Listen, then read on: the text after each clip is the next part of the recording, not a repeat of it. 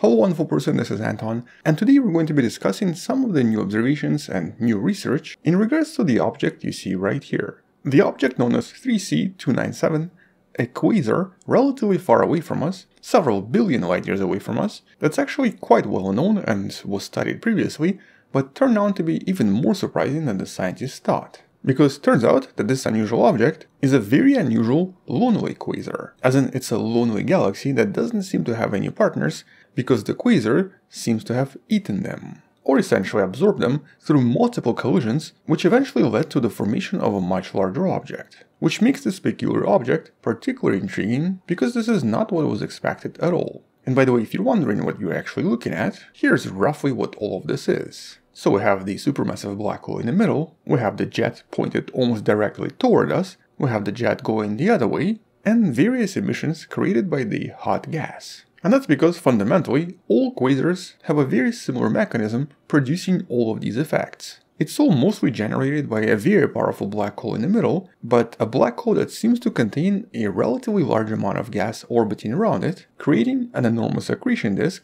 that's then responsible for producing these jets, which travel for hundreds and even thousands of light years, interacting with the gas nearby, and also producing extremely bright emissions in various frequencies, visible from pretty much the edge of the universe. Except for blazars, these are some of the brightest objects out there visible to us. And, as I've previously mentioned in videos that you can find in the description, because of their brightness and because of their relative stability, on top of the fact that they're really far away from us, today the position of quasars in the night skies is used for pretty much all of the most precise navigation on the planet. We no longer use stars, we only use quasars. And so even things like GPS and a lot of other navigation systems usually rely on the data coming from various observatories responsible for producing these extremely accurate quasar maps. But that's beside the point. The point is that these are still relatively mysterious objects, and we still do not always understand how they were formed. And in terms of this particular quasar, things get even more mysterious.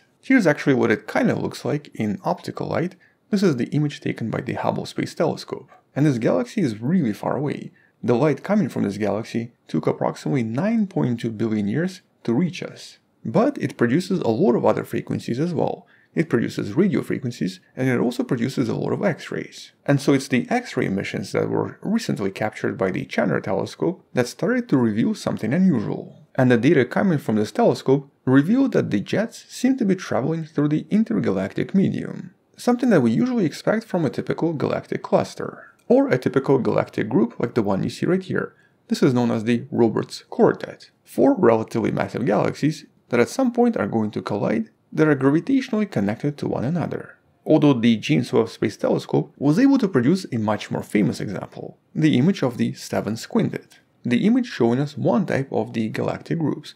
These are usually referred to as compact groups, where the galaxies are relatively close together. There's another type of galactic groups known as the proto-groups, where the galaxies are still coming together. To some extent this is actually the Milky Way and the Andromeda, but the much more interesting example of galactic groups is known as the fossil group. Here is the closest known example, NGC 6482, and this is essentially the end result of a typical galactic group. Or, following a typical galactic collision, we kind of expect them to turn into some kind of an elliptical galaxy, very often possessing a lot of mass in the center, with most of the stars and most of the mass concentrated in a single object, with only some objects, some smaller galaxies, orbiting nearby. And when it comes to the so-called fossil groups, quite a lot of them have been discovered around us, because this is something we expect a lot of larger galaxies to end up as after billions of years of interaction. And most of them do end up as elliptical galaxies, which then also often exhibit quite a lot of other effects.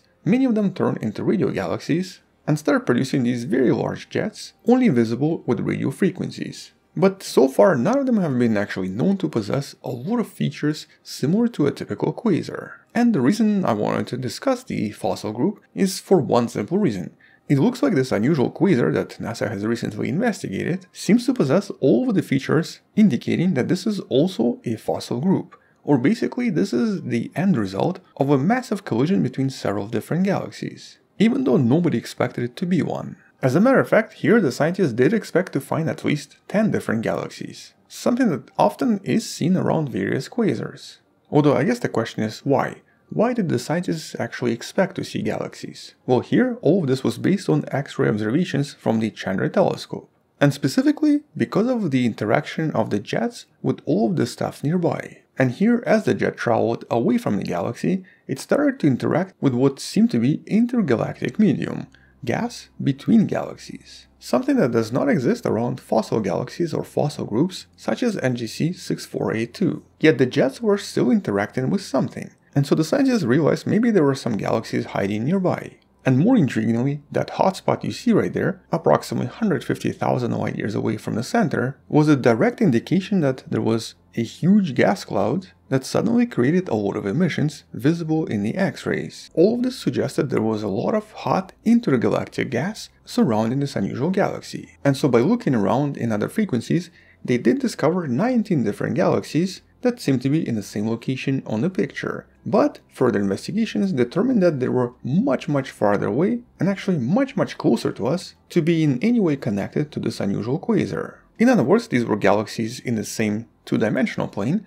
but they were nowhere nearby 3C297 quasar, which implied that this was a lonely galaxy, a quasar surrounded by what seemed to be intergalactic dust, with the only possible explanation being a major consumption of other galaxies that used to exist here and have now been completely absorbed into one single object, with all of the gas remaining around the galaxy and producing these unusual effects.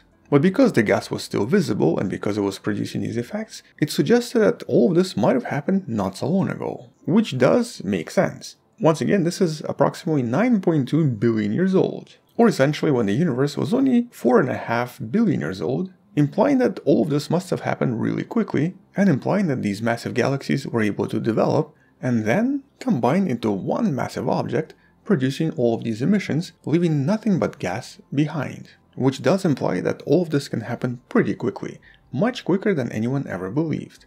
And because all of these other galactic fossils have only been really seen in the local universe, or the universe that's at least 10 billion years old, discovering an object so far away when the universe was much younger, once again highlights that there is something we don't understand about galactic evolution and the evolution of various galactic clusters, although in this case it does not break any theories. Everything here still kind of makes sense. The only thing that is unusual is the fact that this is a lonely galaxy. And the only reason this even became a quasar is because the galaxy ended up consuming all of its neighbors. But you can learn more in a paper in the description below. So a pretty intriguing and a pretty unusual quasar, and the most distant fossil group ever seen. But if you'd like to learn more about unusual quasars, check out some of the other videos in the description below. Thank you for watching, subscribe, share this with someone who loves learning about space and sciences.